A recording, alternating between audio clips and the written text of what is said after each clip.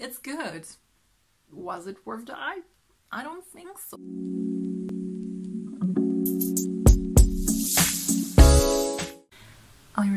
Welcome back to my channel. My name is Elisa, aka the Depressed Feminist Bookworm, and on this channel I'm fighting depression and patriarchy, redealing for a book, and today I'll be reviewing On Earth We're Briefly Gorgeous by Ocean Vuong.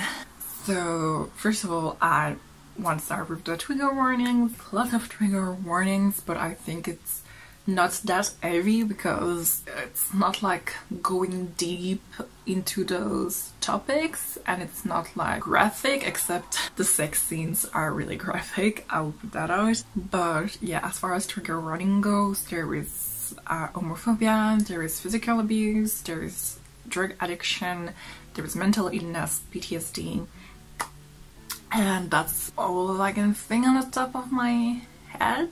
Hopefully there's not more, but yeah, okay. Now that's out of the way. On Earth We're Briefly Gorgeous talks about little dog who is Asian American, was born in Vietnam and then was raised in America, and the relationship with his mother. So throughout all the book, little dog is writing a letter to his mother who cannot read. And you might ask, like, why would he write a letter for his mom if she cannot read? And Ocean Vuong in an interview explained that he wanted a format that allowed him to go to the essayistic detour and to have like multiple formats in the book, and also to be able to add and you know, and I think this is why he's fixed on this idea of the comma in the book. And I think literature students and people who are more into writing might relate, and he wanted like a lack of cohesion, and he succeeded in this. But yeah, this is why he chose the letter format. And some people are like, why didn't you just make a diary, which kind of, you know, would have allowed to do the same thing and would have made more sense. And also, if it's really a letter for your mom, why do you include so many graphic sex scenes in it?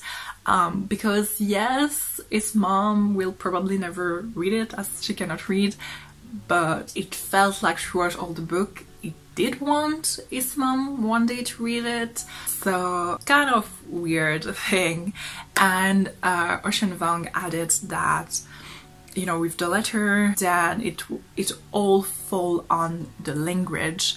And was the language enough? Was the sentence enough to carry us on and to speak about life and death? And this is why he chose to do this letter kind of book. But I think he really did a little bit too much on the language, which was his goal, which was his intention, but it kind of ruined the book for me. So sure, like, if you have read or heard any review about this book, you will know that the language is exquisite in this book. It's really stunning, and Ocean Vuong is a poet first and foremost, and you can tell in the book, and it really has this poetry feelings, which is fine for a while, but you come at a point where you're like, yeah, okay, what's next? It's like, yeah, it's beautiful.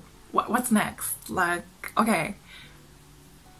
And nothing. Nothing came, really. And it was quite disappointing. So yeah, the language was magnificent. So much so that I underlined some sentences, and I think lots of people had the same feeling, where you had to read it once just to admire the beauty of it, and then read it twice just to analyze what was happening, like what feelings it caused in your body and your soul. And to do that is exceptional, but it was just here and there. It was not like throughout all the book, because as I said, like, at some point you just get tired of it. You're just like, okay, I got it.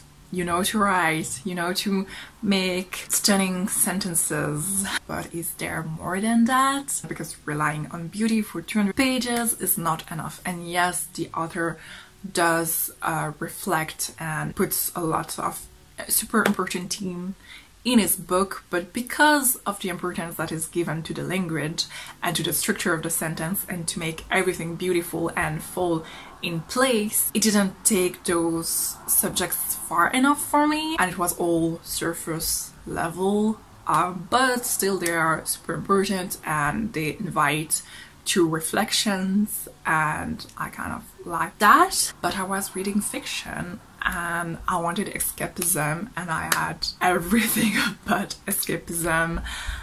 This book felt surreal, and I think many people said that they would have enjoyed it better if this book was a memoir, because so much of Vuong's life is in this book, and he was asked on Seth Meyers if, you know, how much of it was true, because his mom cannot read, is also Asian American, born in Vietnam, and I saw in another interview that he was also affected by friends who had drug addiction and who died, and this is also in the book. And he said that he wanted to start with the truth and end with art.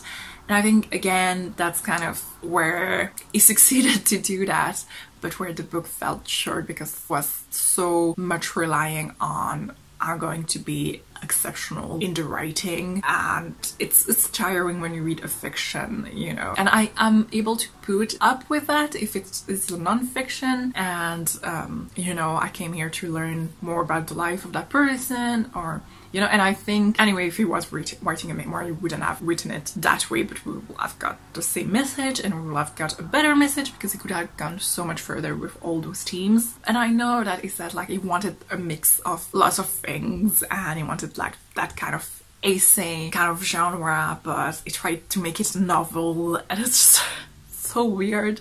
You go into this book feeling like, oh, it's just 100 pages, it's a short book, like I could read it in one sitting, and you end up not being able to read it in one sitting because it's just too much and too heavy. Not the content in it, but the structure, the format, the structure of the sentences. It's a lot to take in. And I think he constructed this like a poetry collection. But the thing is, when you have a poetry collection, you can just read some poems, then leave it there, then come back to it later. But people don't read novel like this. People want to read novel in one sitting or in 2 to 3 sittings, sometimes more, you know, if you're a slow reader. But you kind of like read it in big chunks generally. It was heavy for me, like mentally, it was mentally exhausting to read this book. It was really, really slow, and it's due to 2 facts: the writing, like I said, but also there is no plot whatsoever. You kind of realize that there is no plot at some point. And as I said, I'm not someone who likes character-driven story. And even more in this, the writing again made me feel unable to connect with the main character. And that is even if there were so much things that I could relate to, and I think it's pretty universal, because I think many people will relate to one topic or one other, and maybe that's why it's so appealing to so many people. That plus those sentences that are so breathtaking and make you stop and make you go like, wow. But it was just not enough for me. Okay, now let's talk about the themes of the book, which are, I think, the most interesting part of the book. And, you know, each one would deserve its own video, because there's like so much to talk about and so much to unpack. But I'll just like shorten it, and then you can have your own reflection about it later on. So the first theme that, of course, is appealing to me the most is PTSD and generational trauma was talked about. You can see through the book there is 3 generations: his grandmother, his mother, and him. And you can see the grandmother trauma affected the mother trauma, and then the mother trauma affected little dog. And you know, this family is kind of toxic, but also at the same time there is like lots of love. And also I like to mention that, you know, in immigrant family, love is done through services, and it's not always done through saying I love you, for example, even though love is there. So yeah, this conversation and seeing how trauma is passed on from generation to generation was really interesting. Related to that, there is the immigrant experience and what it is to come from another country and never feel American enough. And it's definitely something I can relate, not in the migrant experience level. I was never an immigrant, but even though many people told me to go back to my country, but in the fact that I'm mixed and I never felt white or black enough, and I never felt white, but some people in the black community call me white, and I'm like, I'm not white, and then white people consider me black, and it just mess up your identity. So I could relate in that sense, that you never felt like you're quite belonging somewhere. And I like the fact that there was like the two sides of colorism, of little dog wanted to, and his family wanted him to be more white and to be like included and feel like he belongs, and then also his mother Rose passing for white but not having the language, not having English, proper English, and so she's not really passing. But also there was like this story of her being harassed by other Vietnamese kids because she was white and they wanted her to be more Asian, you know. And I like that, because it's the other side of colorism that lots of people don't talk about. And yes, our light skin does allow us to have some privileges that dark skins don't have, and I'm aware of this, but also it's kind of not nice to be rejected by your own community because they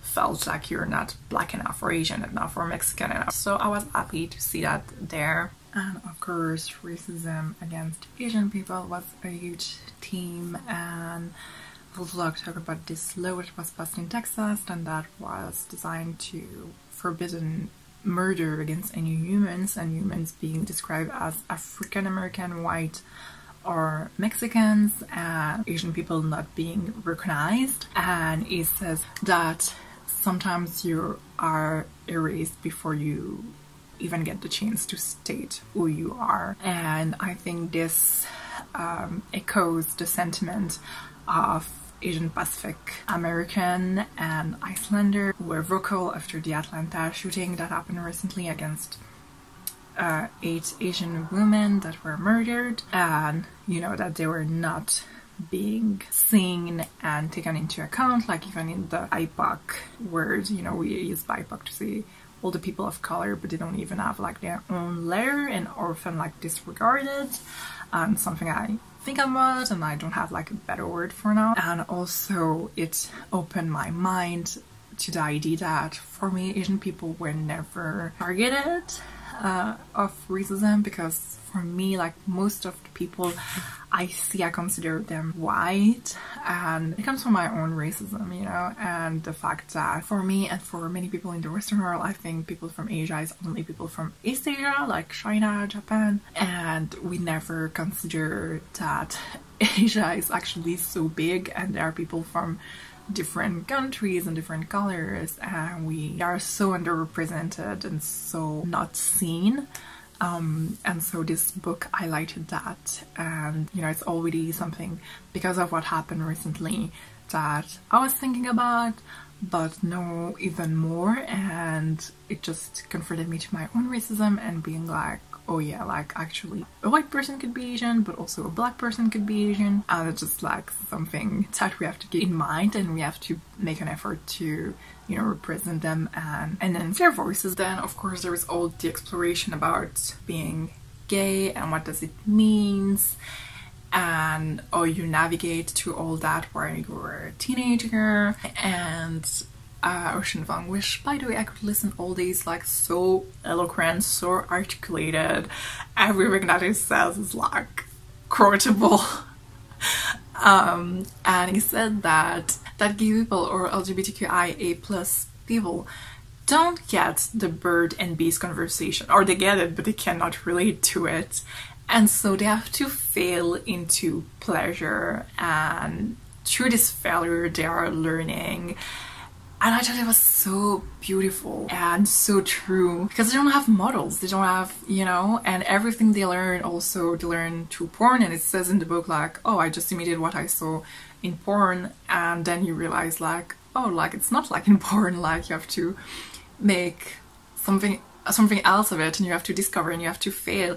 And I think yes, it's so relatable for LGBTQI plus people because they don't have they have like less references than heterosexual people, but I think it's also a valid argument for heterosexual people, and so many people in general don't know that sex doesn't have to be like porn, and that sex should be pleasurable, and I mean pleasurable. And if penetration is not for you, don't do it, and it's okay. And take breaks to laugh, to drink, to put some lube. It's okay, and that's things that are never shown into porn. It's things that you have to learn, and so many of us need to fail at it to learn how to do it better. I thought it was really great from Vuong to put that message across. And also there is this discussion about toxic masculinity, because the man that is with little dog is kind of struggling with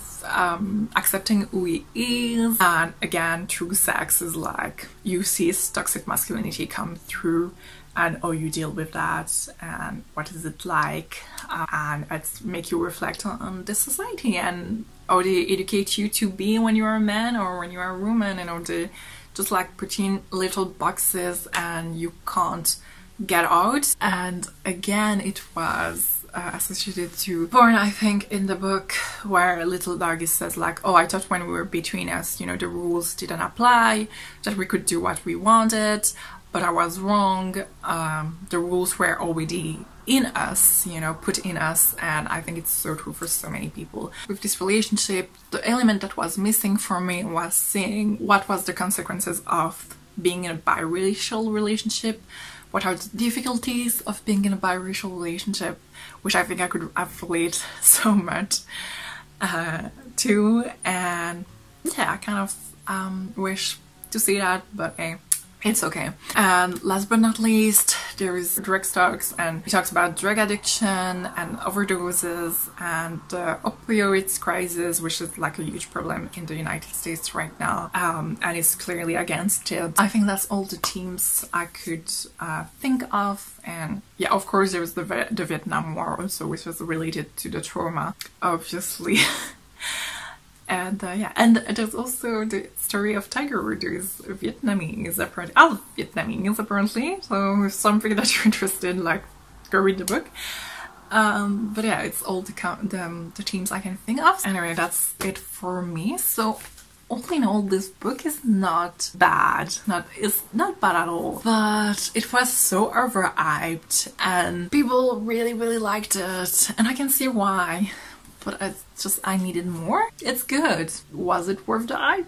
I don't think so. I don't think it was like something exceptional about it, and I think the exceptional thing here is the writing. But again, it's 450 pages. You're just like, wow, that's so beautiful. But then you're like, okay, like, is there something else beyond being beautiful? And yes, there was those themes that are talked about, but they were not taken as far as they could. Yeah, but it's not like I hate it.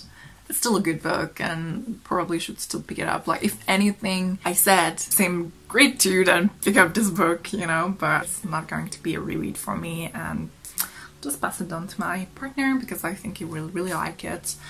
And then I probably will separate myself from this book. So yeah. It was not for me. It was not for me. But I'm happy I read it. I know what it talks about, and I can have an opinion and be a bitch about it. No, that's it for me. If you read the book and like it, comment. If you read the book and didn't like it, comment, and let's chat away. And I'll see you in the next one. Bye.